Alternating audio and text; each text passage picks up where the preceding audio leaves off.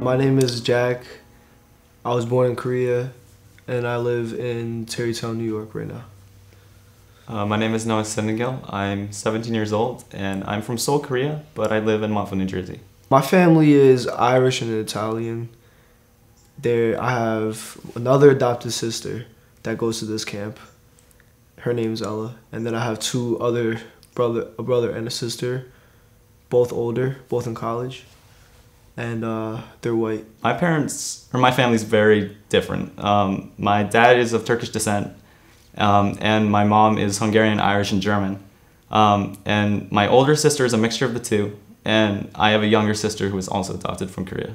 Growing up as an adoptee, people have this mentality that they have to feel sorry for you because you don't know your parents and you're growing up in a different place, and they have this label for you that you're always wondering about something. And at times it's true, you don't fit in with the white community because you don't look like them, you have to deal with the racial slurs, but you don't fit in with the Asian community because you don't understand the culture and you don't speak the language. But then at the same time, you need to know that you're lucky. And the reason I come here is to give it back to the younger adoptees so they experience the same thing that I did. I went with the camp for the first time for 2 weeks last year. And the biggest surprise was going to Holton. I actually met my foster parents. And it's a very frustrating experience because I had to have a translator and they really don't want to tell you stuff. And it seems impersonal because you're not getting it firsthand. And it goes very quickly. But having a personal connection and seeing a face that you recognize is really something special. The first thing I had was tears of confusion and joy. And on the bus ride there, all I had were questions that I was going to ask her, wondering why or what reason. And when I got there, it was just pure joy. Yeah, I did meet my foster parents too. It was kind of awkward. I didn't know what to do. I didn't know what to ask. So it was a very short time, and I had a translator too, so it was very frustrating too. I know my birth mom was 17 or 18 years old, so I kind of understand why she was young, but I don't really know anything about my dad. The first question I would ask is, why was I put up for adopted?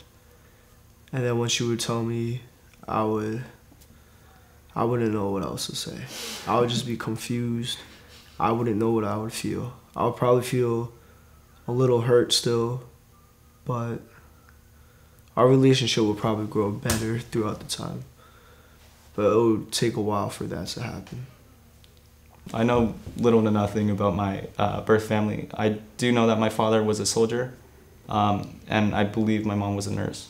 My family's really supportive of what I want to do, and they think it's a privilege that I'm here. They're always worried that my birth mother over there is worrying about me, and the only thing they want to see is for her or for my dad to see that how I am today, that I'm successful, that I'm happy, and that I'm healthy. Being adopted is really unique. There are times where you're at your lowest, and you're angry, and you're really sad sometimes because you have no connection to who you are. At times you maybe will never know who you are. But really being adopted is part of being hopeful.